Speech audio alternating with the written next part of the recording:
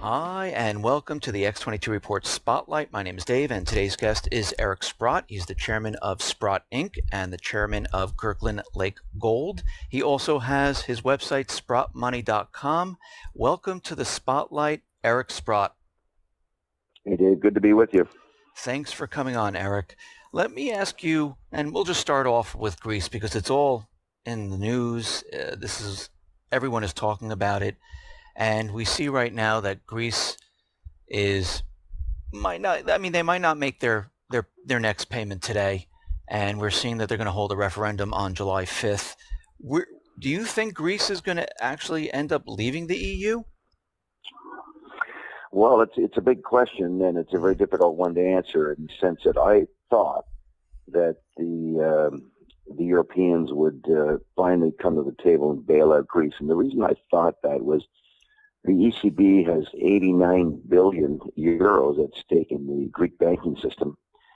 And I find it sort of ironic that we're arguing over 7.2 billion, which theoretically would help the Greek economy, which the Europeans are reluctant to provide. And yet, almost on a daily basis, they were putting an extra billion into the banking system, which says to me that they think the banking system is more important than the country. And so I thought that they wouldn't want to have the banking system destroyed because they got more on the line there than they have in the amounts of money that they're discussing for this next form of bailout. It's very difficult to keep up with the to and fro on this. As we speak, apparently, the Greeks have come back with another proposal. They closed their banks. I still believe that it's probably in everyone's best interest. Well, if I was one of the central planners, I would want to try to keep the thing functioning, because one of the things that has happened post-Lehman is that no one's ever been asked to liquidate anything. Lehman was a liquidation, and the liquidation nearly wiped out, the capitalist system that we had at the time. And subsequent to that, no one was ever allowed to liquidate, whether it's Fannie or Freddie or AIG or, the Greek banks were made the depositor take the hits, so the banks didn't have to start selling things, because it's the selling of assets that causes the contagion. And, ever since the 2008 financial crisis, no one's ever been forced to sell anything and realize what the true value of assets are. And that's kind of what props up the financial system, that we don't question the value of the assets that the various banks have, even though, as we all know, they don't have to mark them to market anymore. And therefore, when we see the statements, nobody's really sure of where everything's going. So I've always thought that somewhere along the line, they'd find a way to theoretically solve the Greek financial crisis. And then somehow the ECB will take this 89 billion, they'll, in my mind, put it up in the cloud, and no one will ever see it again, and no one will ever write it down, even though it's probably worthless paper anyway. But because it now resides with the ECB, they have their own accounting rules, they're not responsible to anybody, and the problem just kind of disappears. It's like Fannie disappeared, and Freddie disappeared, and GM disappeared, and and somehow they skate through. So that I still believe that they won't cause something which has some manifestation of liquidation, because it could spill over into other jurisdictions. So let's just talk about that for a second. If, let's say, Greece does default and they decide to leave the Eurozone, do you think other countries then would follow? What do you see happening?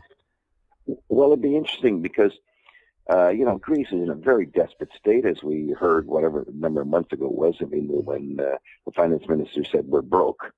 And I find it very interesting that the same comments came out of the people from Puerto Rico yesterday. We're broke, and we just can't pay. And that's the reality of the situation, and nothing's going to turn that around. So when you're broke and you can't pay, probably the best thing you can do is just default on your debt and start over. Just tell everyone here, take your 359 billion of Greek debt and forget about it. We're not paying it.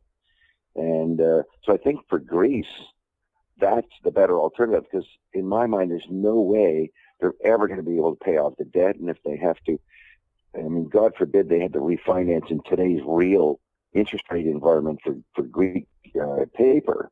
I mean, 10-year paper that's trading at 15% or something. I mean, it'd be so broke, it'd be a joke. So I think they would be better by, if I was to advise them, I'd say, well, just go broke, and tell them to forget, we're not paying any of the debt, and it's over. Declare bankruptcy.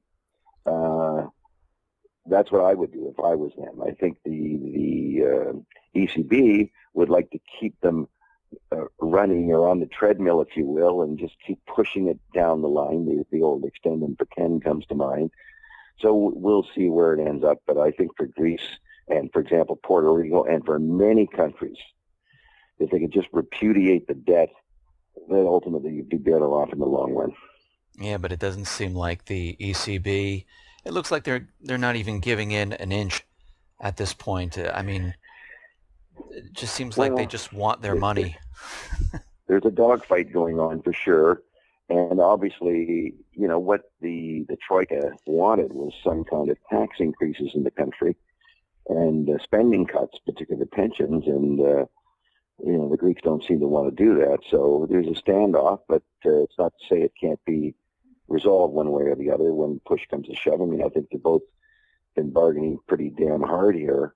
We'll see. We'll see how the cookie crumbles. But I think if I had to advise Greece, I'd just say, look, take the write-off and move on. You'll be better off in the long run. Now, we see all of this turmoil in Greece, and we see Puerto Rico now reporting something. France is really not doing that well. But we see nothing happening with gold. I mean, gold is just staying static. I mean, is this normal?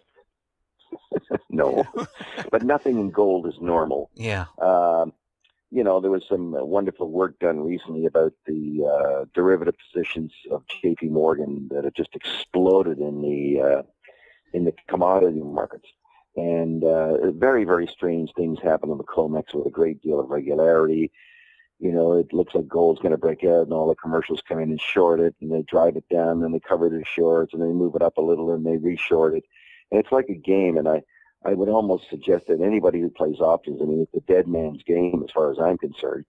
And the more people that pile in, you say it's unusual, gold shouldn't be here, and you go buy an option on it. Next thing you know, that's just fodder for the banks to suppress it, because if they can keep the price where it is, they're earning the premium all the time. And I think that's what happens in the gold market. And the gold market for a long time has rarely responds to events in a natural kind of way. And I think it's because the powers that be never want a linkage between the price of gold and an event. And we almost have found yesterday very, very surprising. Here we have essentially Greek default, and the euro rises. I mean, it was just incredible to see. I think it was down 2 cents to the euro, and then it ends up 1 cent to the euro. I mean, it was the most incredible. The U.S. dollar was weak yesterday. Things that are so counterintuitive that you have to, I think, expect that the powers that be just keep us offside on everything, because they are involved in markets. The central banks are involved in markets. Here we have China rallying. It rallied 13% today off its low. I think it was down 7%, ended up 6%. Well, you can rest assured the Chinese government came into the stock market.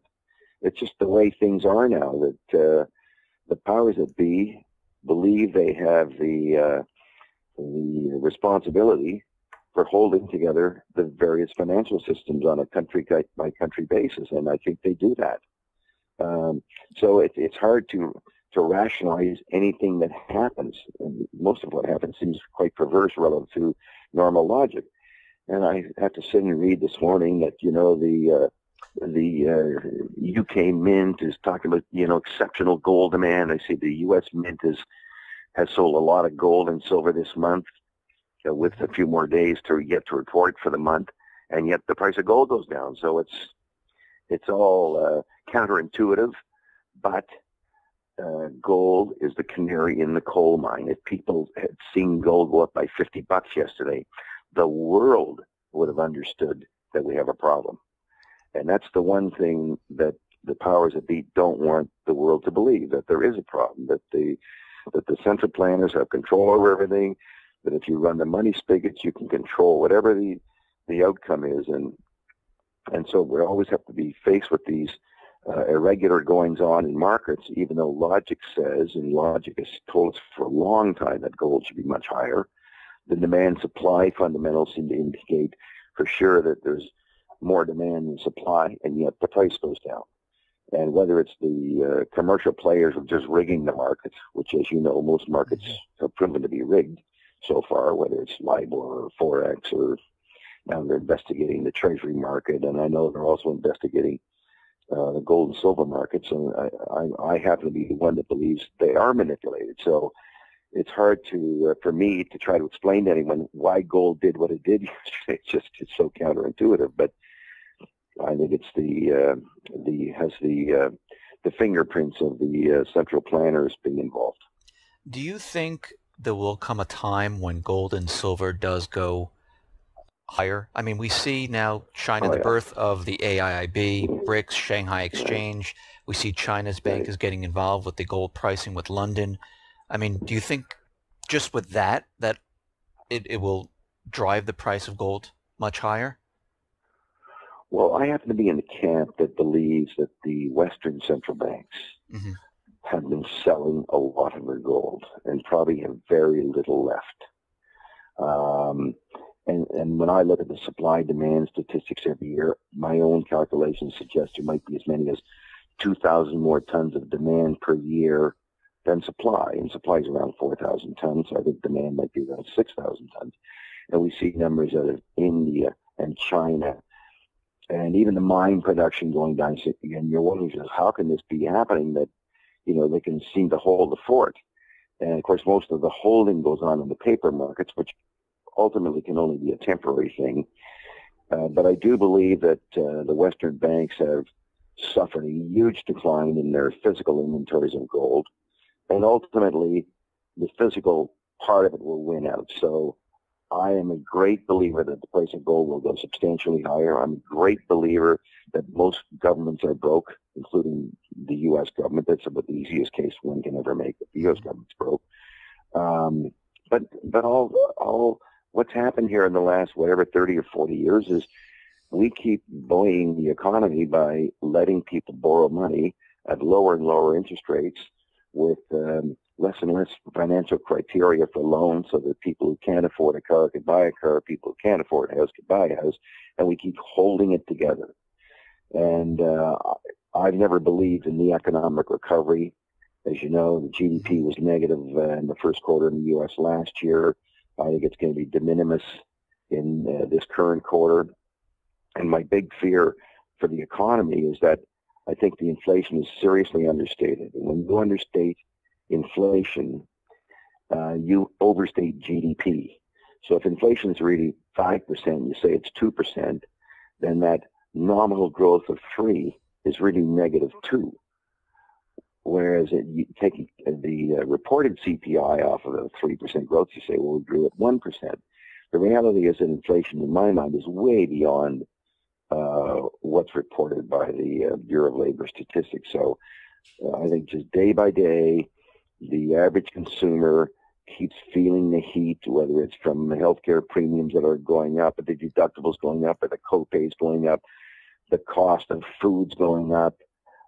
They just keep getting squeezed more and more, and it's hard to imagine there is any basis for recovery other than you let somebody buy something who can't afford it, or you give a student a loan who's not going to pay it back, and all these things keep the economy just kind of treading water here. But at the same time, you keep building up this debt, which all countries are doing. And of course, under the old Austrian school, the minute you have to start repaying debt, then your economy starts shrinking because it's been growing with increasing debt. The minute the debt stops growing, your economy starts to shrink, other things being equal. And if, in fact, the debt goes down, now you're comparing one year when there's less money to spend with the previous year when the lending went up, and then the results would be devastating. So there are two. You mentioned inflation. There are two camps right now. People who are saying that we're going to see massive inflation or hyperinflation, and then there's other people that say we're going to see no, we're going to see deflation. Which camp are you in? What do you think is going to happen when this? Well, it's funny when people talk about those things. There's different things that are affected. For example, in terms of asset prices, I suspect we'll see deflation, because we've inflated all asset prices here by the actions of the policymakers. But I think in terms of the real world and things we do day to day, things don't get cheaper. There's a index that I'll refer to called the Chapman Index, where I think they measure 500 commodities in various cities, things that people do all the time, whether it's, the cost of rent or the cost of insurance or the cost of health care, the cost of a haircut, food, things like that. And that Chapman Index, which this gentleman started, I think, back in 2008, suggests that inflation's running around 10% for the things that we buy. And so the more inflation you have, and you have these very modest wage increases, you just know that the middle class is getting ground down here year after year after year, and therefore we have to keep coming in with more extraordinary measures all the time, and those include, of course, the zero interest rates, almost negative interest rates, the huge expansion in the student lending program, the almost minimal funding to buy cars and houses now. I can't believe here we are again in 2015, and the down payments of houses right back where they were in 2007. Right. Like, it's hard to imagine that we're back there again, and we think the result's going to be different. So I don't see it being any different. I completely agree with you. Discussed this many, many times on my reports about the 0% interest rates, and the Fed, they're continually telling us that they're going to raise interest rates. Can you actually see the Fed raising interest rates? What kind of effect will that have on the economy? Yeah, I don't believe that they can walk the walk. They can talk the talk all they want. Look, as a gold investor, I've had to listen to this for like 2 years now, and of course every time, we're going to raise rates, and they pound gold down as though there's some relationship to what the Fed says and what the price of gold should be.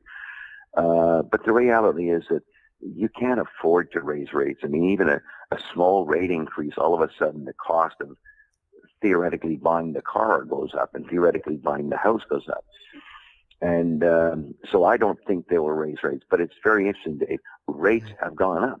Rates have gone up recently, right? We got the 10-year bond trading at, 230, up from a low of, I think, around 160. We see rates rising in Europe now with the goings-on in Greece. The market is somewhat speaking, and I think one of the great exercises is that I recently read a report on in Sweden. They reduced rates, and they thought that it would decrease the value of the Swedish krona. It went up, and the bond rates went up. So, which kind of means that the market is sort of taking a view of its own, of the underlying value of an asset, and or the illiquidity of the asset, or the risk of the asset, which the market should be doing. Because most of these governments, they haven't had the prudential fiscal policies that would ever suggest that their debt will ever be paid. The most basic example of that is the U.S. situation, where they report the gap deficit every year, and it's the deficit's really about $5 trillion a year when you count all the unfunded obligations that have risen that year because the population gets older, the population gets less healthy, and you got your Medicare costs. The population gets older, of course, and the more people are claimants on the system, but it's not funded. So for me, I've very often been known to say that the U.S. is broke, and I believe it totally. Just like, you and I could have sat down 10 years ago and said Detroit's broke, and we'd say it 9 years ago and 8 years, and finally they go broke. Right. Because the obligations were in place 10 years ago. The obligations for the U.S. government are in place now. They can't fund them. There's just no way they can fund them. We just diddle along here, ignoring the continuing increase in unfunded obligations, of which Professor Kotakov from Boston University, I guess, is the biggest proponent of it. But even the U.S. publishes the data. I think the unfunded obligation present value is $85 trillion. Well, just imagine a $17 trillion, $18 trillion GDP. Let's call that the engine. And it loses $500 billion a year, but at the end of the year, there's another extra $5 trillion of obligations. I can guarantee you they're not going to meet those obligations. That's just impossible. So how long do you think the U.S. government and the Fed, how long can they keep this going? I mean, I know we go back to 2008 and people thought, oh, it's 2 years, it's never going to make it. Then they said, okay, maybe another 2 years. And here we are in 2015, but we see things starting to accelerate now. We see problems in Greece, and Puerto Rico said something that they can't pay their debt, and we're starting to see things to have, it's like a domino effect. It obviously hasn't happened yet. And Dave, I would go back further than that. I mean, I was very aware that the markets would come crashing down in 2000. And we should have had a big bear market then. And what happens? Well, we come along at TARP and TALF and new home buyer tax credits and Casper clunkers and student loans and food stamps and every other damn thing under the sun to prevent what normally should happen from happening. And today, and since '08, we added a new thing. We print money now. And we have zero interest rates and negative interest rates. And the things they have to do each time around get more and more extreme. And I thought there was an interesting article today by the Bank for International Settlements, who was very outspoken about how central banks have themselves in a corner here, where their policies can't work anymore. Because we've done the printing, we've done the zero interest rates. What are we just going to go negative here? And you know, I can hardly even fathom negative interest rates and pension funds losing money every year, and you know, because they got to pay interest on the money they have in a bank. I mean, it's hard to fathom it all, to be quite honest with you. So, but from a timing point of view, I don't know when that timing is. I mean, they were going to knock them off one at a time here. You knock off Greece, you knock off Puerto Rico. Who knows who will be next? But somebody will be next because we've all just borrowed too much. And to keep our economies going. But the day of reckoning is obviously coming. The day of reckoning for Greece came and went. They're not going to pay their debt back. The day of reckoning for Puerto Rico's come and gone. They didn't pay their debt back. Detroit didn't pay their debt back. We're going to see more and more institutions and governments that are in that category here, because we don't have a world economy that's growing to any great extent. So how can we imagine that, you know, if the machine isn't producing more profit at the end of the year or more cash flow at the end of the year, how do we think we're going to pay off increasing amounts of debt? It's an impossibility. So but the timing, I don't know what the timing will be, but it's fairly easy for me to say, I know where you should have your assets, which is in gold and silver, notwithstanding what the prices are doing today, because you know, anybody who can connect the dots knows where it's all going to end up. We know where it's going to end up. And there's nothing anyone can do about it. It's just a question of when will the market, you know, react to that sort of thing and correct the pricing of bonds, correct the pricing of stocks, and correct the pricing of precious metals. Two of them go down, one of them goes up. In your mind, do you have like something that would trigger this off? I mean, I heard the White House, the spokesperson said that, you know, Greece is going to have no effect on the U.S. banking system whatsoever. Don't worry, everything is fine. Do you have some type of trigger that might cause the whole thing just to come crumbling down like it did in 2008? Well, I think one of the things that I focus a lot on the gold market, but you know, I think if there was a failure to deliver physically, and there's been some discussion that when the June options expired, that it looked like the Federal Reserve Bank had provided some gold to J.P. Morgan to settle the outstanding contracts. So, you know, maybe we'll end up with another situation like that somewhere along the line where a physical delivery can't be made, and the word will be out, and everyone will know that they have to go to gold and silver. Of course, by then it'll probably be too late anyway, but, you know, there could be a very large reset somewhere along the line. Now, do you think they're going to, I mean, right now we see, you know, the U.S., the U.K., Europe, I think Australia, New Zealand, Canada, Switzerland, they have bail-in documents. Do you think here in the U.S. they're going to go, you know, close the banks down, go into the banks and take the people's money like they did in Cyprus? Well, you know, everyone has a legislation, right? And as we saw 2 months ago, or maybe a little more than only about 2 months ago, the ECB told all the European banks, you know, get your bail-in, legislation ready and have it ready 2 months hence, and that 2-month period might be it right about now. But it's obviously that the banks are bigger than the governments, because the obligations they have are, particularly when you put in derivatives, are just massively larger than the resources of the governments. And I think that's what happened after we had things like Iceland and Ireland. Various countries had problems, and it came to the realization of the governments that, hold it now, if these banks go down and we're responsible, we're broke. And that's why they had the bail-in legislation, which was actually, affected in Cyprus, because the Cypriot government couldn't possibly bail out the banks, because the banks are bigger than the government in terms of the obligations. So, yeah, I would imagine that if there's the dominoes start falling, the U.S. banking system is too levered. I've never believed that banks should be levered 20-1. I mean, it's a ridiculous situation that, you got 5% supporting 100%. And if your assets decline by 5%, you have no capital. Well, what's 5%? I mean, we have currencies that go up and down by more than that in a month. So, and the stock market and bond markets probably deteriorated by 5% this year. Stocks could deteriorate by 5% in a week.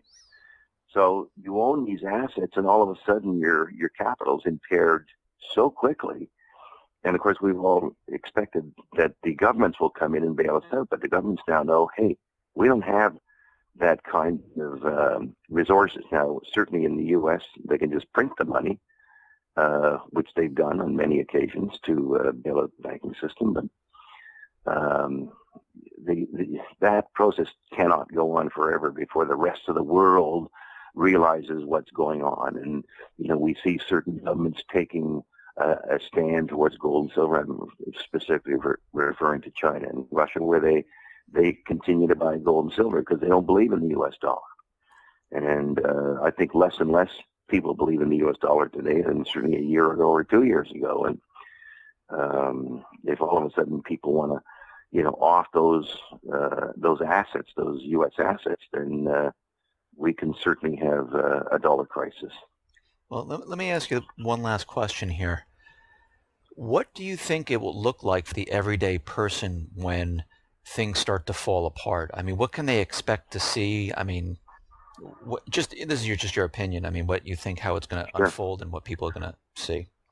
Sure. Well, what they'd see is shortages.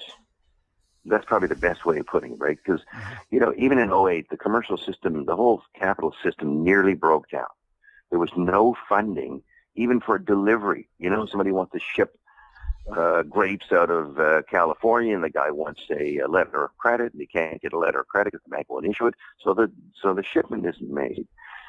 We see articles today about how the store shelves in Greece have been depleted. Everyone realized, hey, I gotta get rid of this paper that I have in my, I'd much rather own something that's real than a piece of paper that may have seriously diminished value in the future. And what happens is people just buy things. I think one of the more stunning things, which country was it? I think it was in Greece, where all of a sudden the sales of valuable cars went up because people would much rather own the car than have the money. Because at least the car has some value. It has a utilitarian purpose to it. Whereas, if your country owes $359 billion and they can't pay it, your money's not going to be worth nearly anything. It's better to have the car than the money. So here, I mean, are people going to be able to use their cash during this time period? Well, first of all, hardly any people have cash. But by definition, like currency, they don't have much currency. Okay, the average person hardly could survive for 2 months of kind of a financial shutdown, let alone have cash per se.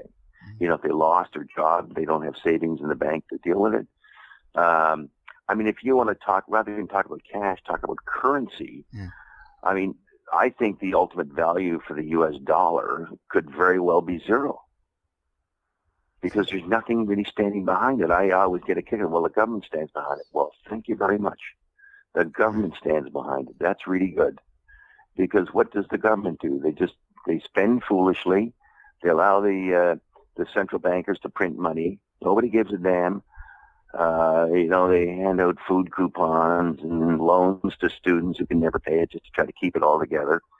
And pretty well everything they do is massively financially irresponsible. So that's who's backing your currency. And, it's like the Greek, it's the same situation that we're looking at in Greece. So someone said, what's the drachma going to be worth versus the euro? I mean, they probably start at like 10 or 20 cents on the dollar is where they'd start. So that's the value of currencies. They can change very, very quickly. Well, listen, I really appreciate you coming on the X22 Spotlight. Thank you for coming on. Everyone, Eric Sprott, I will put all his links at the bottom of the video, and I really appreciate it. Thank you. Okay, Dave. All the best. All right. Thank you.